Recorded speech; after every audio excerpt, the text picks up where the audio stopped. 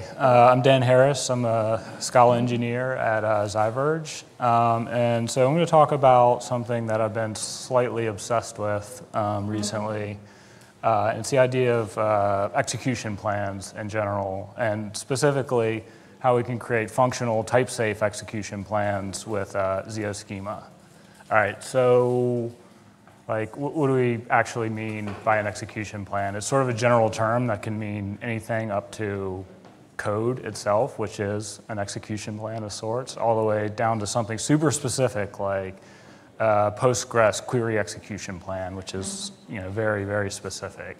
I mean something sort of in the middle there, right? So specifically, I think there's like four things that sort of characterize what I'm talking about when I talk about execution plans.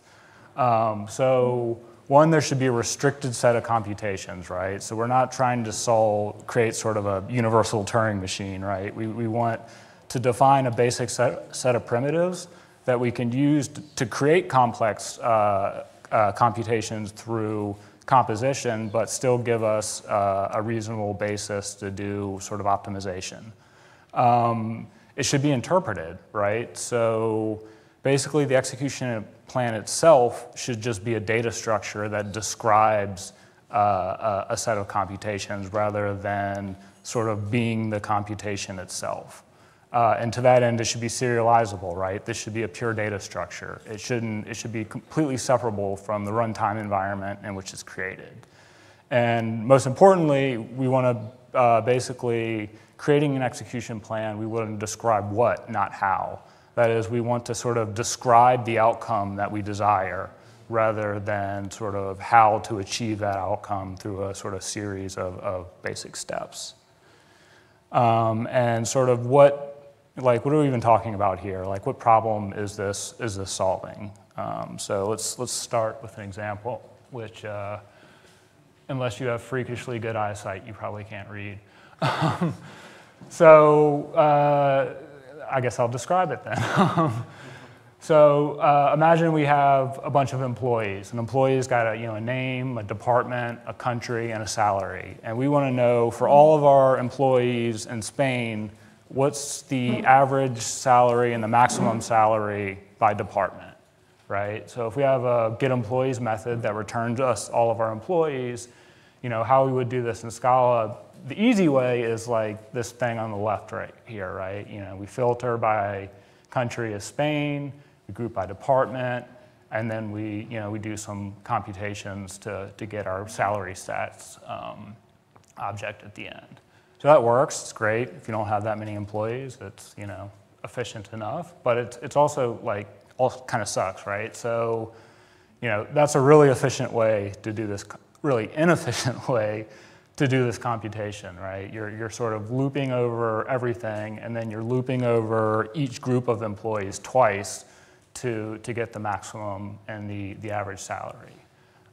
So if we wanted to sort of put our premature optimization hats on, we could do something like on the right, where we sort of create an aggregation buffer, and we're sort of creating this buffer as we loop over all the employees. And then at the very end, we sort of have everything in this buffer, and then we can do some last-minute computations to produce our result. So that's faster, it's more efficient, but it sucks in its own way too, because the code is just kind of nasty, right? It's not very extensible, it's not very composable. You wouldn't want to maintain this. There's got to be a better way, right? And the one obvious better way is to just write a SQL query, right?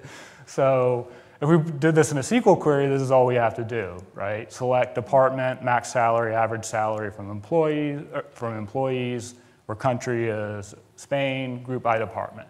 And this is great if our data is in a relational database, right? So this sort of checks all of our boxes for an execution plan, right?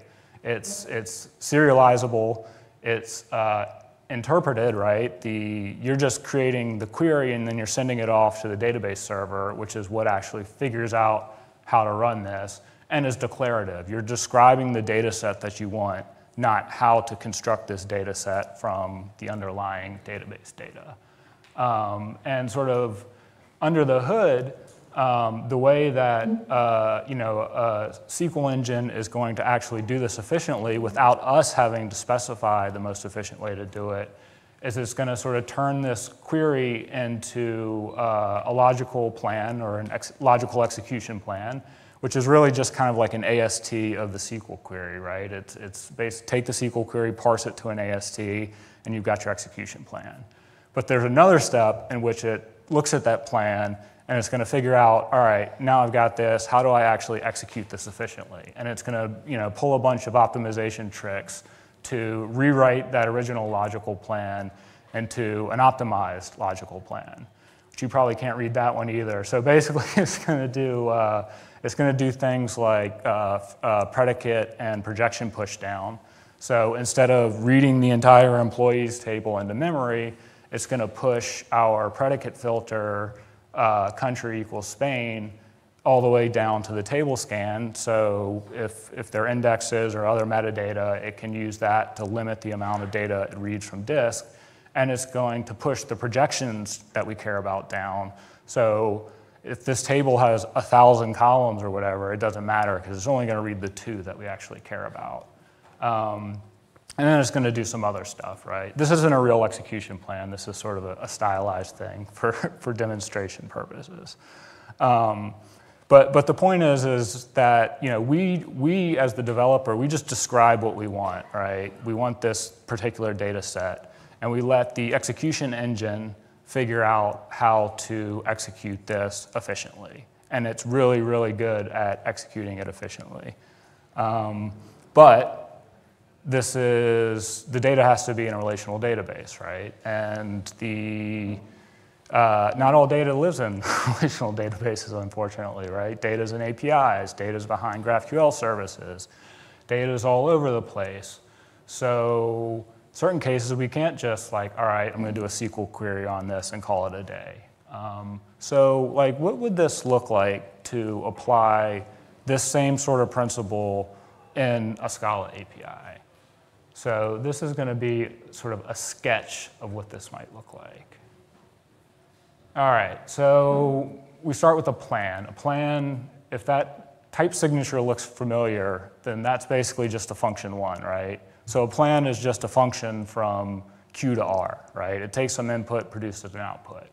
And this is nice because this thing sort of, from the type system standpoint, is just a function. So it's going to compose like a function. And we're going to be able to use all those fancy functional tricks that we love as functional developers. And then we can sort of define how we want to sort of modify this plan to sort of build up our overall execution plan, right? So we start with our sort of base level, and then we're going to apply a bunch of stages, which are effectively just functions we're applying on each stage of the plan, right? So we can filter, right? If our plan produces a list of R1s, we can apply a filter predicate, which is just a plan, aka a function, from R1 to Boolean, and that predicate's going to apply to each value output by its input plan and sort of filter it out if it doesn't match the predicate, right? We can project, which is going to be sort of a map function, right? It's going to map our R1s to R2s so that we can pick individual fields out of our input plan.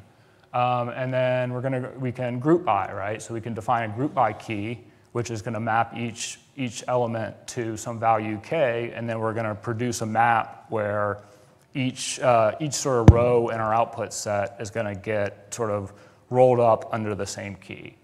And then, add a helper here to help my example. We can do a group aggregate, right? So that's sort of doing everything in one step. It's grouping by a particular key, and then it's going to perform aggregations on the values. And why does it have 2? Why does it add 1 and add 2? Well, this is just an example, so that's what I needed to finish the example. But in reality, it would be better. All right, so we can define a plan, but we still need a way to sort of tie this to our actual domain model and actual Scala types, right? So this is sort of where the machinery that we have in ZIO Schema can sort of allow us to do this in a nice and sort of type-safe way. So ZIO Schema gives us access to these things, we call reified optics, which is a pure data representation of sort of traditional functional optics, right? So we take something like a lens, which is kind of just a function from a type to a field within that type, and we give you a sort of a way to represent that in a pure data serializable way. So that's sort of like a projection, right? So we can create this thing called a selector, which is basically just a lens, but as pure data, and we can turn that into a plan, right? It's just a plan from our super type to our field type, and then we can add some nice helpers on that, right? So we can create filter predicates with our little equals method there. We can create a max function, which is going to take a list of S's and give us the maximum value of that particular field in that list. And we can do our sort of average as long as our A is some sort of numeric type. And like you see in the implementation here, we're just, this is just like, equals, and then it returns a predicate equals. And like, there's no implementation there, right? This is just data. This is just a description of what we actually want to do. The actual implementation would be on the interpreter side. So putting all this together, what does it actually look like?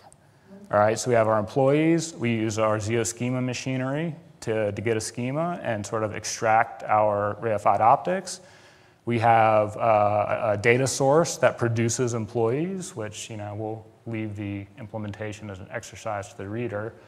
And then we can sort of represent our Scala implementation before as something that looks a lot more just like regular SQL, right? We can do employees.filter, employee.country is Spain, group aggregate by department, and we're going to look at the salary max and the salary average, right? So we get something that is basically just a pure data representation of that execution function, but written in Scala and sort of type safe and composable. And there's some sort of additional benefits to this, right? So we can, we're decoupling the application from the execution environment, which means that we can actually delegate some computations to sort of highly optimized native compute kernels using something like Apache Arrow, right? So there's some things that the JVM is really, really good at, but there's some things you can't do as efficiently as you could in sort of native code, right? You can't do vectorized operations in the JVM world like you can in a sort of native world. And also the sort of how you take an execution plan and distribute it across a cluster of machines becomes, again, something that you can sort of leave as a implementation detail in the execution environment instead of having to sort of rewrite your code, right? You can take the same execution plan and you can execute it on a single server and process, or you can send it to a cluster, and there are ways to sort of take that and sort of distribute it across a cluster of machines without describing the original execution plan any differently. All right, and that is it. Thanks to everyone for coming in. ZIO Schema, you can find out more by going to our GitHub here, or if none of that reified optics stuff made any sense whatsoever, I did a talk at Functional Scala, which kind of starts from the beginning and explains that. And I'm on Twitter and GitHub, so if you have any questions or anything, feel free to reach out. Thanks, everyone.